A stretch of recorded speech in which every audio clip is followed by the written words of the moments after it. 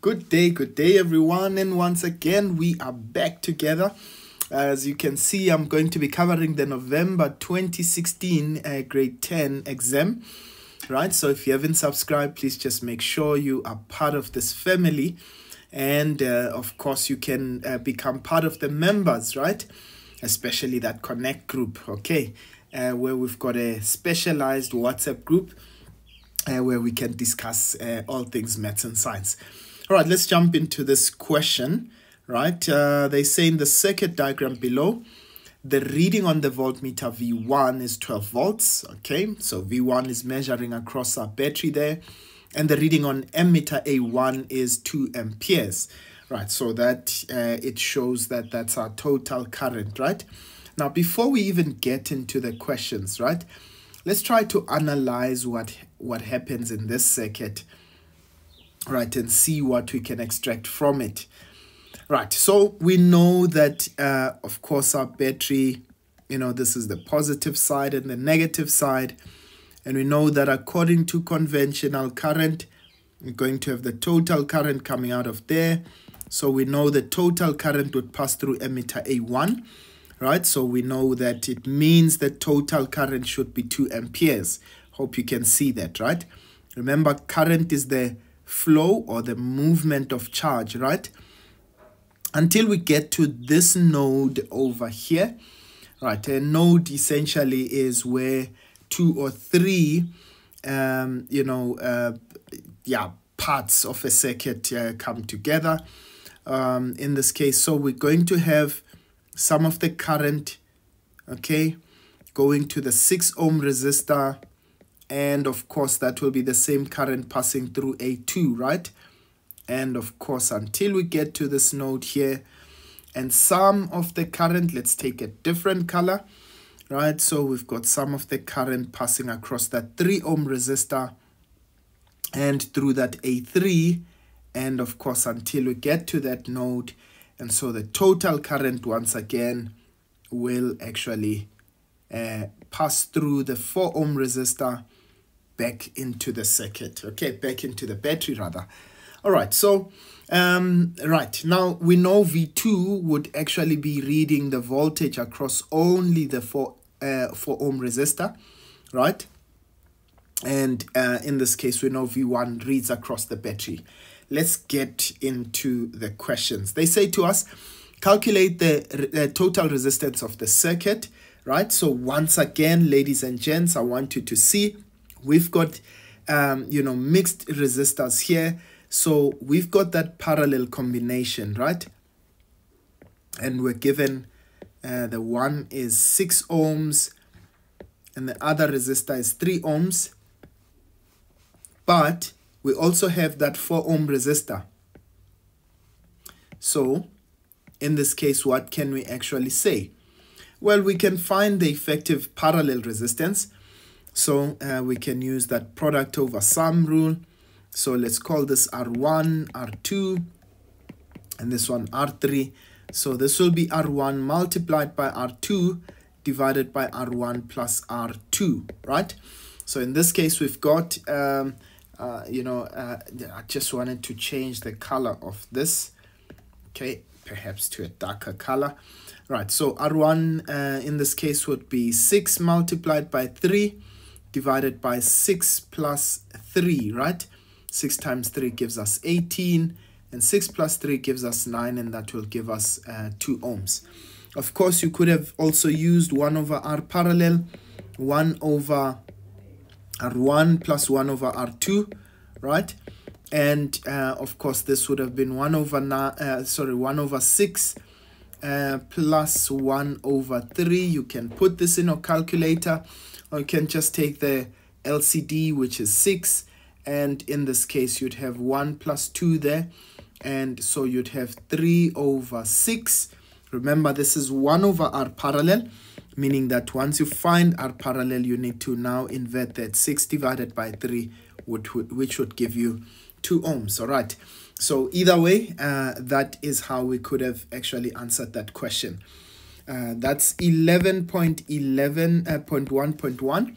But now, keep in mind, we've just found the parallel resistors. So the two parallel resistors have an effective resistance of 2 ohms, but we still have that other 4 ohm resistor, which is in this case R3, right? So what happens? That parallel combination, we know now that it's going to be the total current that passes through it, isn't it? So the total current passes there, and the total current passes through the 4 ohm resistor. So what does that mean? It means that the two resistors are in series with each other.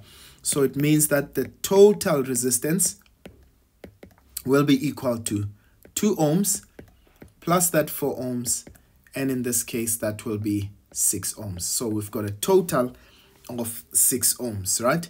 So that was R parallel plus R3. All right, so I hope that makes sense, ladies and gents. Right, now they say to us we want the reading on V2, right? You remember what is V2 reading across? We said the 4 ohm resistor. Well, do we know the current that is passing through there? Of course, it's the total current, and we said that the total current, the red current, right, is 2 amperes. So we know 2 amperes of current are passing through there.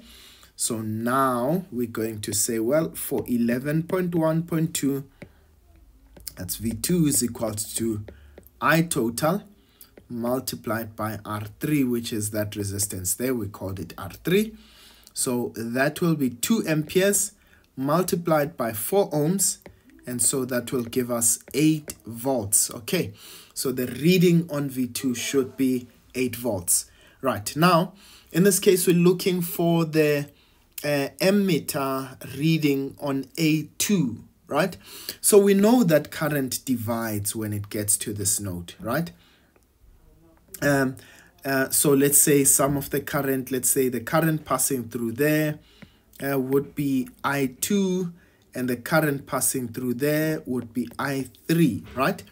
Now I want us to please note, ladies and gents, it means that the current I3 should be greater than the current I2. Why? We said more current goes where there is less resistance. So definitely we know that current I3 should be greater than I2. Why? Because in this case there's lesser resistance. 3 ohms is less than the 6 ohm resistor. But what are we looking for? We're looking for that current passing through the 6 ohm resistor, okay, which is A2. Right, so first we need to find the voltage. But that's easy, ladies and gents, because we already have the voltage across V2, right? We found that to be 8 volts. Now, if our total voltage was 12, and we already know that 4 volts, are across that 4 ohm resistor, where's the rest of the voltage? It should be across our parallel combination, right? Please remember that in parallel, voltage is the same. So the voltage across the 6 ohm is the same voltage across the 3 ohm, which is the same voltage across the 2 ohm, the effective resistance in parallel, which is that 2 ohm. So in this case, if we've got a total of 12 and 8 volts have been used there, what should be the voltage across our parallel resistors? That should be 4 volts, right? But let's calculate that. So to answer that question, we're going to say, right, so we want the voltage across our parallel resistors, right? But the voltage across our parallel resistors plus V2 should be equal to V1, which is the voltage that was given there across the battery, right? So we know we found V2 to be 8 volts. We know V1 is 12 volts. So it means that the parallel resistors should have a voltage of 4 volts. So that's going to be 12 minus 8, which is going to give us 4 volts. Right, now we want the current, okay, the current across A2, okay. So we said, okay, so this is going to be the parallel voltage divided by the resistance. In this case, we call that resistor R1 because we're looking for the current across A2. So that will give us 4 volts, right? Remember, in parallel, voltage is the same. So in this case, 4 volts divided by 6 ohms, in this case, that will give us 4 over 6, or which is the same as 2 over 3. We can say this is 0.67 amperes. Okay, right. Now remember, we had a total current of 2 amperes, and we find that the current passing through the 6 ohm resistor is 0.67. Of course, it means that the rest of the current must have passed through the 3 ohm resistor. And of course, what would be that current? It should be 1.33 amperes, right? Why? Because if the total was 2 amperes and we know 0.67 passed through there, right? So therefore it means that the current there is 1.33. But that's not what we were asked. In this case, we've answered what we were asked, isn't it? Right, so let's go to the next question. Right, so they say to us, calculate the amount of charge that flows through the emitter A1 in 120 seconds, right? So remember, how do we calculate charge? We know that charge is equals to current multiplied by the change in time. We said it's our quit equation, isn't it? Right? So the current passing through A1, that's the total current. We said that's 2 amperes. And we know the time is given as 120 seconds. So that's 2 amperes multiplied by 120 seconds. And this will give us a total of 240 coulombs of charge, that are passing through there. Okay, right, let's keep that in mind. That charge is measured in coulombs. So that's 240 coulombs. And it should be a capital letter C, right?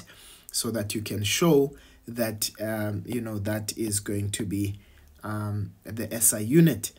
Right, so let's go to 11.2. Okay, right, now they say to us, how will the reading on emitter A1 be affected if the 6 ohm resistor is removed from the circuit? Now remember, ladies and gents, the moment I remove a resistor that is in parallel, remember, when I had that resistor, my effective resistance was 2 ohms in parallel. So we essentially had 2 ohms here and 4 ohms over there, right? So the effective resistance was 6 ohms. You remember that, right? But now, when I remove that 6 ohm resistor, it means the total current, all of the current now does not have a choice but to pass through the 3 ohm resistor and now into the 4. So it means the 3 ohm resistor would now be in series with the 4 ohm resistor. Why? Because they have the same current passing through them, right? So now, instead of 2 ohms, we will now have 3 ohms. What happens? What happened to the total resistance? So the total resistance would increase. Ladies and gents, I want you to please remember that when we remove a resistor that is in parallel, that increases the resistance, okay, the effective resistance of the circuit, right? Or let me say the total resistance of the circuit. But what happens to the current? The current would therefore decrease. Now, so we know that the reading on A1 will decrease. So the next question, they say to us we should actually explain the answer to question 11.2 without any calculations, right? So what are we going to say? Right, we're going to say removing the 6 ohm resistor, 6 ohm resistor, 6 ohm resistor. Okay, so there's my English disappearing. Resistor, right? In this case, increases the total resistance. Okay. But according to Ohm's law, we know that I is equal to V over R, right? So we can say the greater the resistance, the lesser the current. Okay, I hope that makes sense, ladies and gents. So, according to Ohm's law, we can say the greater the resistance, we can indicate there by our arrows, the greater the resistance, the smaller the current, and so that current decreases. Okay, right, so that is how the cookie crumbles when it comes to this question. And I hope that, ladies and gents, you're getting the gist and the hang of what circuits is like. I hope you'll be able to get, full marks when it comes to this section. Please don't forget to subscribe and like. And of course, you can share to all your friends and tell them that Uncle is doing the most. Otherwise, from me, I'll see you guys next time. Sharp, sharp.